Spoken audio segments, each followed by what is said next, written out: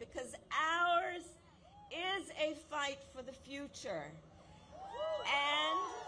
And it is a fight for freedom. And it is a fight for freedom. Now, I don't have to tell the folks of New Hampshire, the live free or die state, you know the importance of individual freedoms, fundamental freedoms. You know how hard people fought for these freedoms, and that they are foundational to who we are and what we stand for as America, including the fundamental freedom of a woman to make decisions about her own body and not have her government telling her what to do.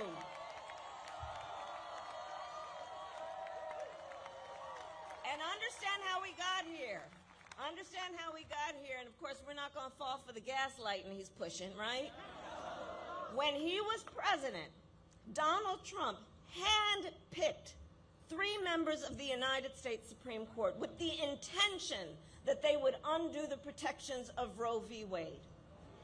And as he intended, they did. And now, in more than 20 states in our nation, there is a Trump abortion ban. Many with no exceptions even for rape and incest, which is immoral. Immoral. And let us agree, and I know we do, one does not have to abandon their faith or deeply held beliefs to agree. The government should not be telling her what to do with her body.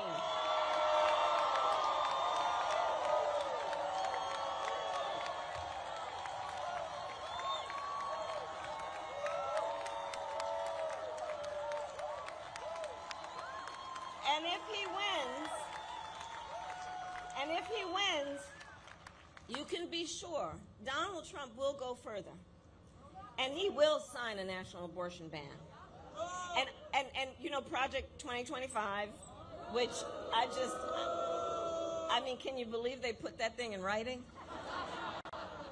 And under Project 2025, he would create a national anti-abortion coordinator, which would force states, I mean, this is unbelievable, right? Which would force states to report on women's miscarriages and abortions. You know what they are making really quite clear? They just don't trust women. They just don't trust women. But we trust women. We trust women. And when Congress passes a bill to restore reproductive freedom as President of the United States, I will proudly sign it into law.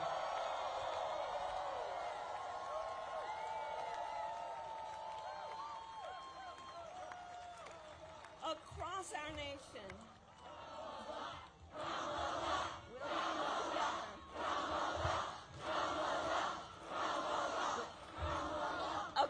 our nation, across our nation, and I've been traveling for many years actually, and certainly months most recently. Across our nation, I'm telling you, we are witnessing a full-on attack on hard-fought, hard-won fundamental freedoms and rights, including the freedom to vote, the freedom to be safe from gun violence, the freedom to breathe clean air and drink clean water, the freedom to love who you love openly and with pride,